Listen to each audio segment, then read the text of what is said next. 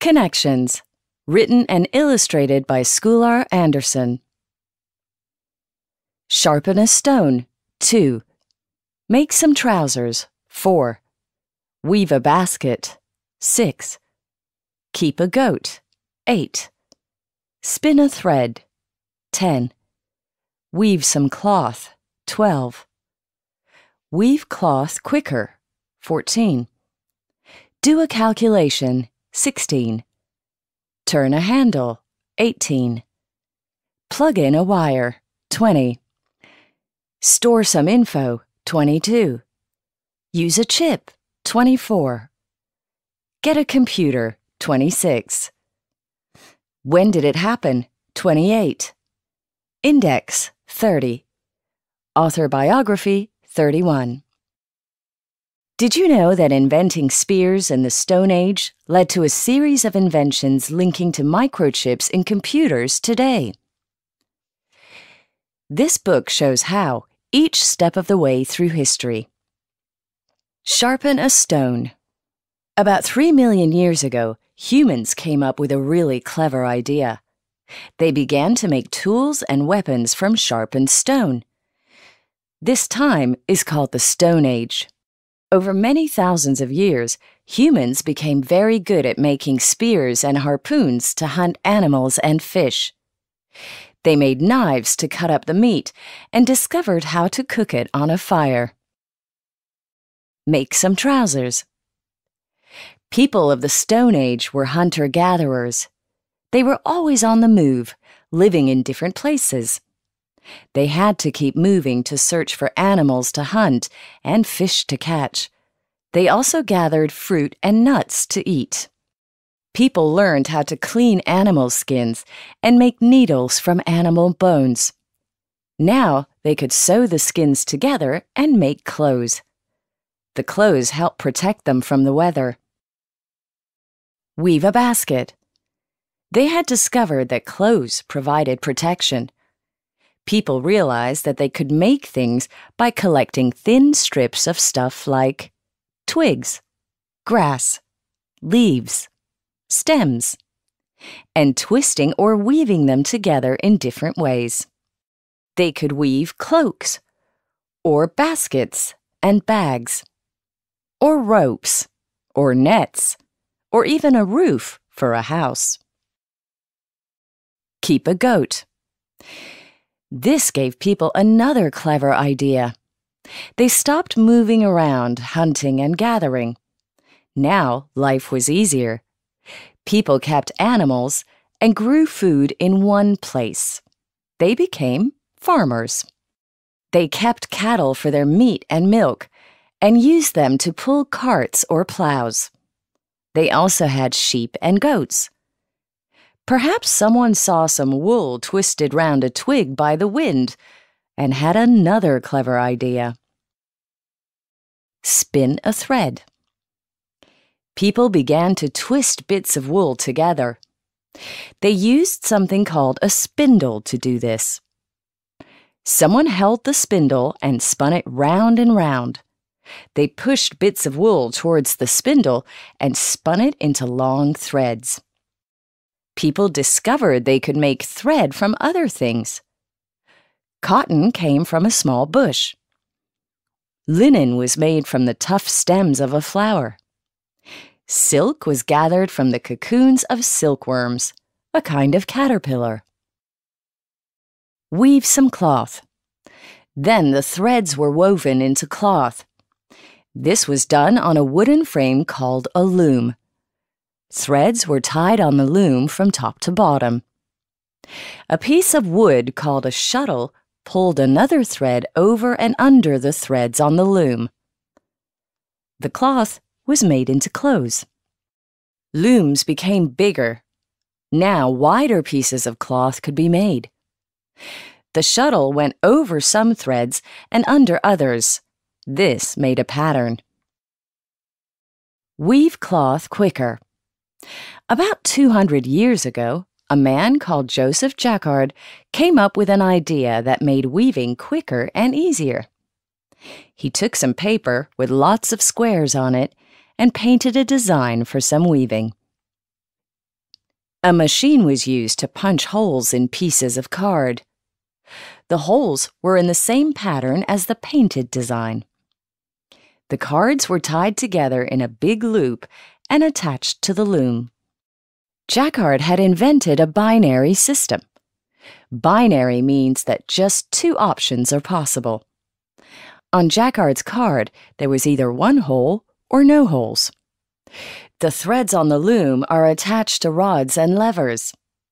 The rods are pushed towards the cards. If there is a hole in the card, the rods go through and the levers don't move. If there is no hole, the rod bangs against the card and this moves the lever. The lever lifts a thread. This meant that the Jacquard loom could weave cloth into very complicated patterns.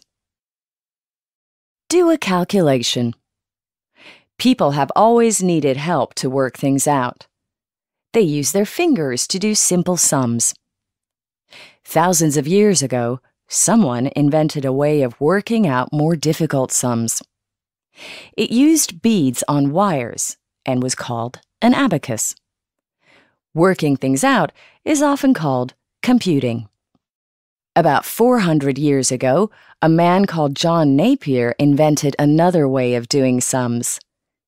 He had an idea to put numbers on a set of sticks. The sticks were moved around to help with calculations. They were given the nickname Napier's bones. Another invention for making calculations was called a slide rule. It was like an ordinary ruler, but with lots more numbers on it. Bits of the ruler slid backwards and forwards to help work out difficult sums. Turn a handle. Charles Babbage was an inventor who wanted to make machines do much more difficult calculations. His first design had a big handle which needed to be turned. He put numbers on lots of bits of metal. They whirled round and round as the machine did the computing. Next, Babbage wanted to make an even better machine that would do even more calculations.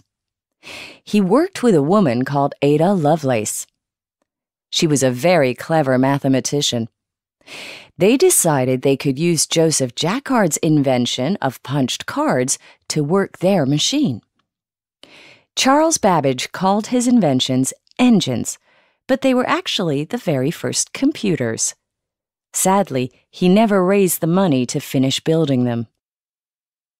Plug in a wire. Babbage used steam engines to power his machines. When people discovered how to make electricity, machines that did calculations really began to develop.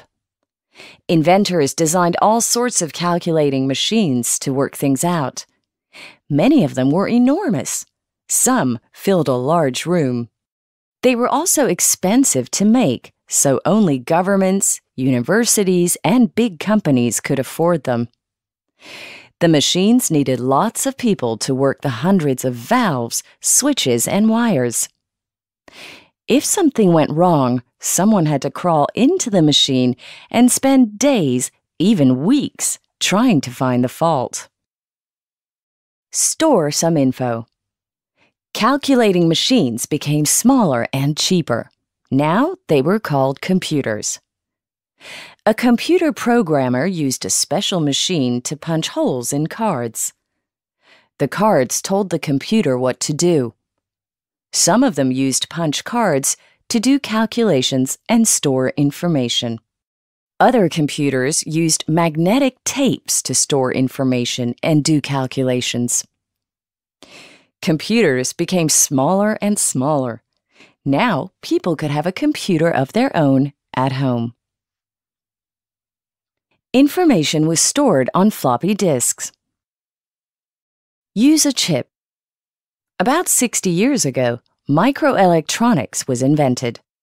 This meant that all the valves and switches and wires in computers could be put into one little silicon chip.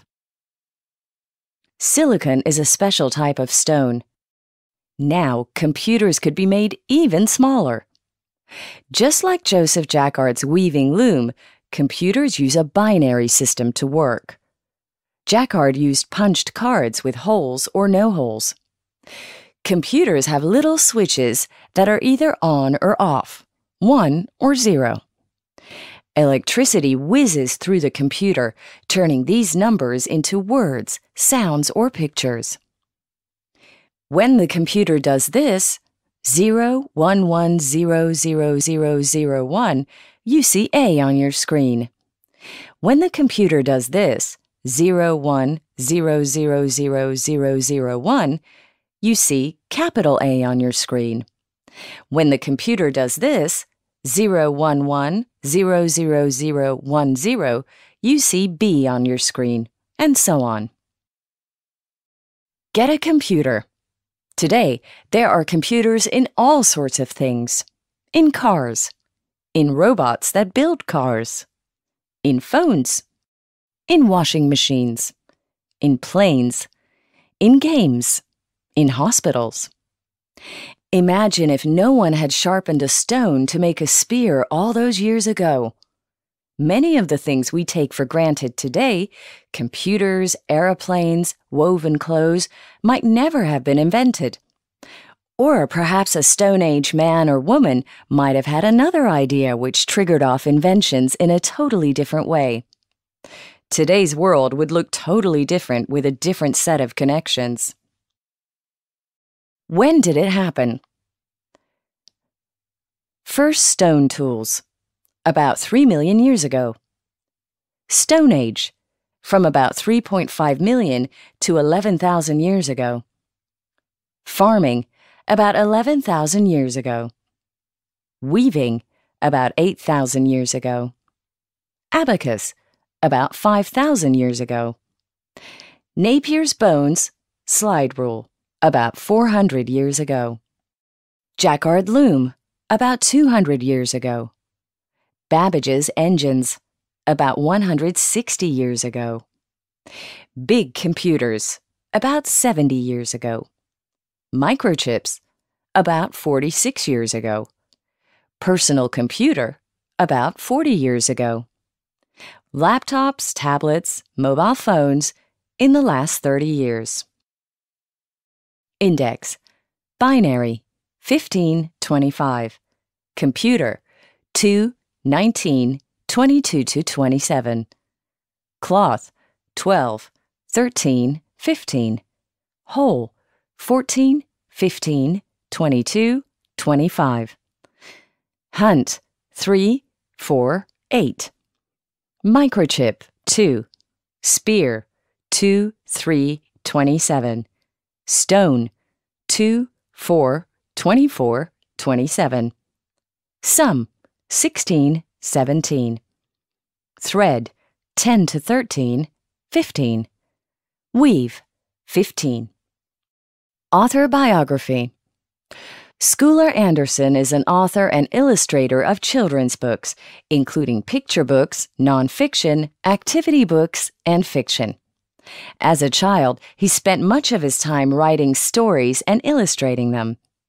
He studied drawing and design for magazines and books at Glasgow School of Art. He started working as an illustrator at a university in London and has since written books for many publishers.